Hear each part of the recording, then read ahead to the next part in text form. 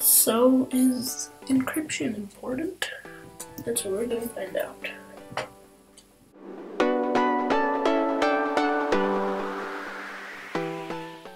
Okay. So the government has demanded Apple to unlock an iPhone 5C from one of the shooters. They want Apple to create a software with unlimited password attempts, and yeah. So privacy is either locking your phone with a passcode or entering a password or a passcode on your phone, whatever that is. Either it's a fingerprint sensor, whatever it is. But so it is important from my standpoint to have a password. I'm on both sides on this. That's what I have to say.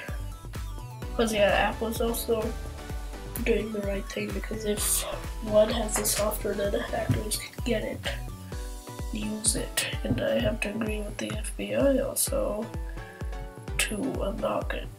I agree, but so yeah, if you go into Apple's homepage, you can go to important message for customers, which will also be the link below or description below. But so yeah, I think Apple is doing the right thing. You shouldn't hack your own thing and use any of the data, but that's just building a backdoor into our products.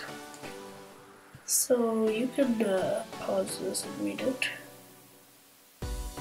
Scrolling down. Scrolling even more down. Scrolling more down. That's it.